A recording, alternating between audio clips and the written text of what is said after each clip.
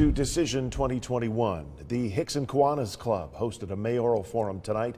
Candidates who've raised at least $100,000 in campaign funding were featured. That included Kim White, Tim Kelly, and Wade Hinton, among others. Before answering questions, candidates made their pitches for office. It's been 16 years since we had a business mayor at the mayor's office, and the city was really on the front foot. And that's all I want to do. I have no future political ambitions, and I'm a fully nonpartisan guy. I look forward to working with the county, working with the state and the federal government to get Chattanooga back on the right track and get some things done. I feel like this is a job that I've been led to do based on my experience. I know what it's like to juggle paychecks. I come from a working class family. I think Chattanooga needs a mayor they can relate to. I've been there. I've done that.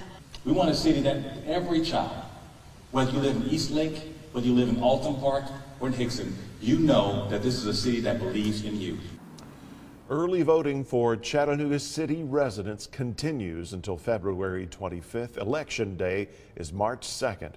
Rewatch the forum from the Facebook live stream using the WRCB app.